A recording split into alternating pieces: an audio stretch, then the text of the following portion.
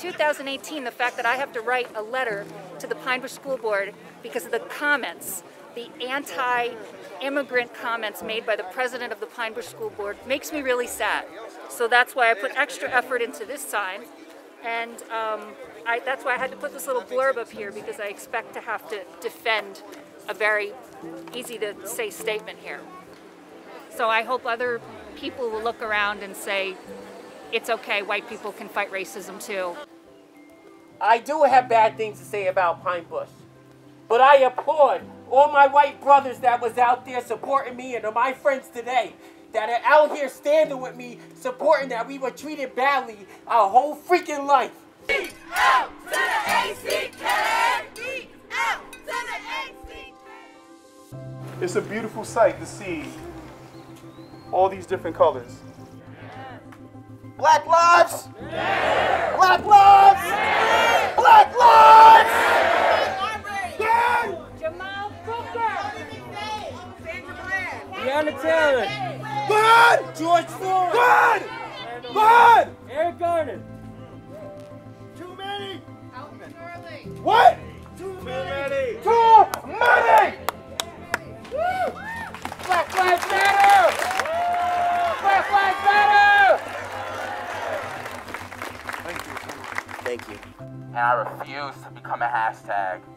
I refuse to stand for the racism and the animosity that these white KKK members and Trump supporters stand for. All these signs, this is the most important sign.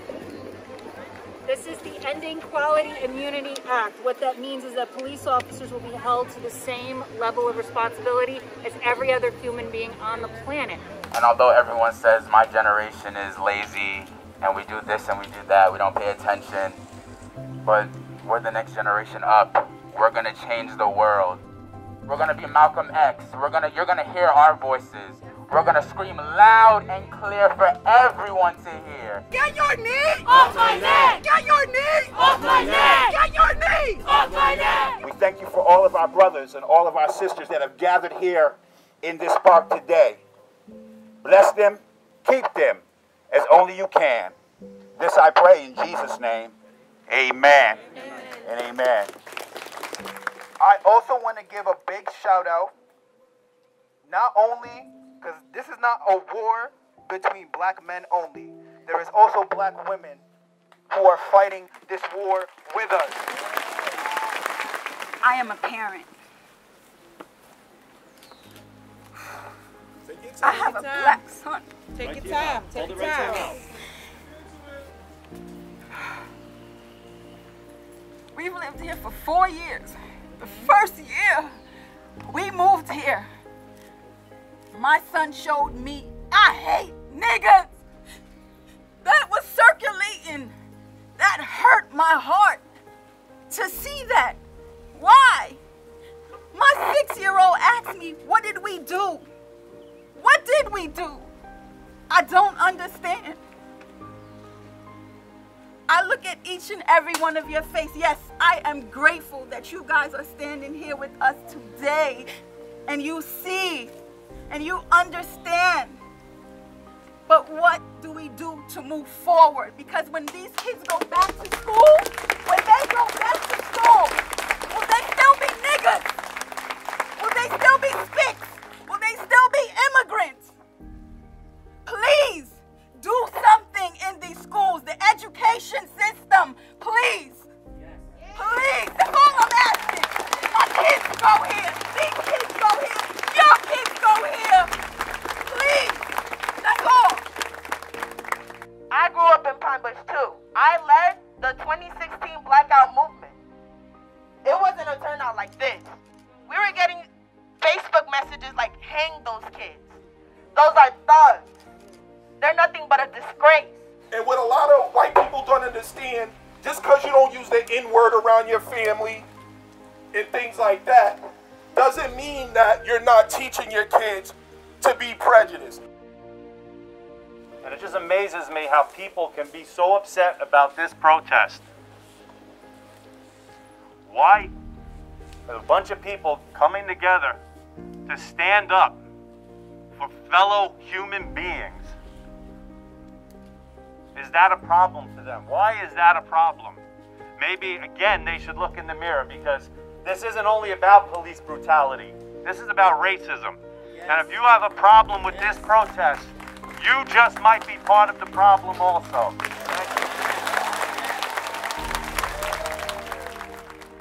It's about speaking up when you're uncomfortable. That's what it is.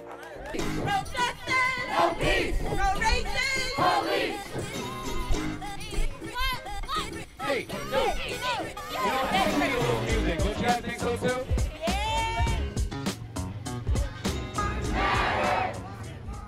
See, I went to high school here, and when I was in high school, I saw children walk with Confederate flags, and that's why I'm here. I'm an alumni of Pine Bush, and that's why I'm walking. My family's black. I might not be black, but I'm Hispanic, and we fight for everyone, and that's why I'm here. That's why everyone should be here.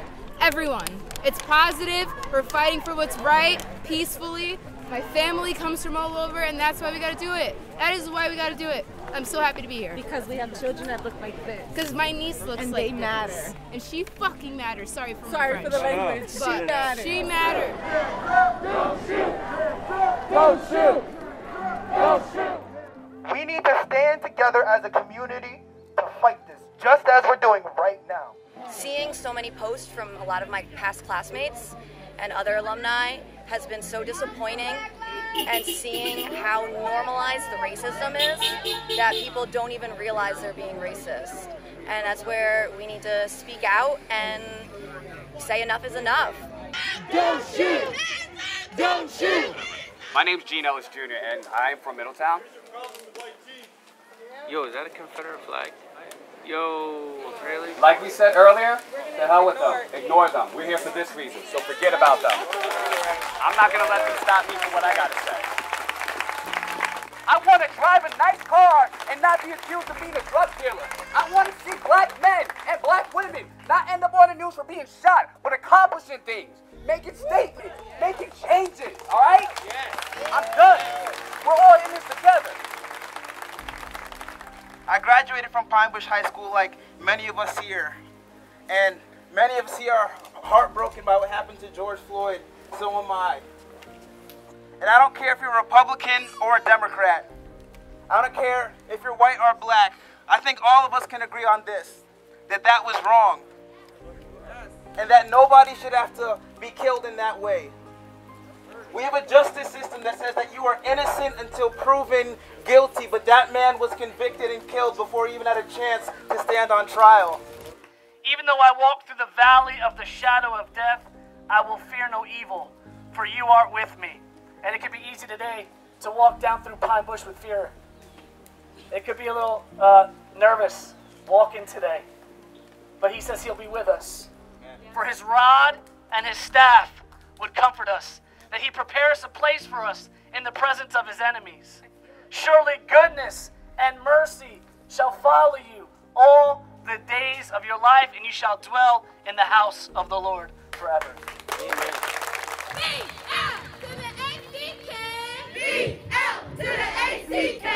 I refuse to sit there and let us be divided by one group who hates, who was born to hate, who was born to teach their children to hate, and their children to hate.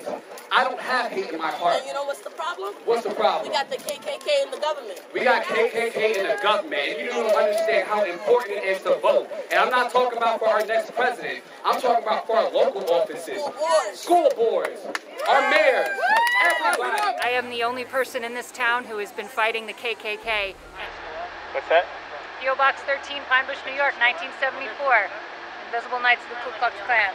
Have you been fighting this for how long? Only a couple years, because to be honest, Trump really woke me up and made me delve into the newspapers. Breonna Taylor! Breonna Taylor! Matter! Matter! I've grown up in Pine Bush my whole life, and when I saw what was happening and everything, I got so mad, so upset, I broke down, and I went and talked to my mother. I was like, this isn't the America that I want, this isn't what it should be. So when I got in contact with Chief Belasco about it, I talked about doing it today, and he actually put me in contact with Christina, because she was planning to do one this same exact day. Yes, so I'm Pine Bush High School alumni too. I have 2 daughters. My goddaughter goes to this school, and I kind of knew it needed to happen. And I feel like it happening gave me that confirmation that it really needed to happen. So for me, I did it for everyone that was here that was able to speak, march, and let their voices be heard. Like, that was my main thing. I needed Pine Bush to know that we were here and Black Lives Matter. We bleed red just like you. We bleed red just like you. Do you know what 400 years of trauma has done to us? Can you guys even fathom? No, we can't. Oh wait, you guys just thought that it goes away and it's just like, oh, it's, well, all is forgiven. No, there's spiritual trauma. There's physical trauma. There's mental trauma. All of this stuff that the black community has to deal with.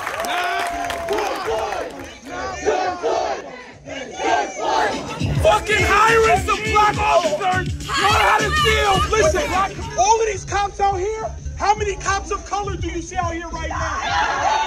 Not one.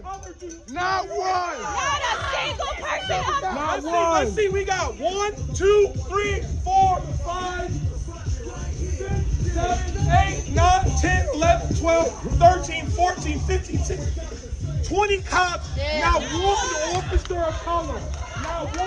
Not one. No more murders, man. Yo, we just want to be safe in the community, y'all.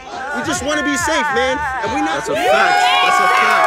That's a fact. We don't mean no harm. We don't mean no harm. We just want to be heard. We just want to be heard. We just want to be heard. We just want to be heard. I'm gonna let it shine. And this little light of mine, we're gonna let it shine. Let it shine. Let it shine. Let it shine.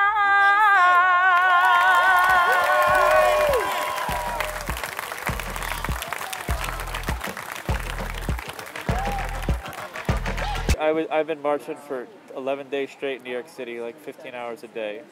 I went from looting to like the riots to love to marching.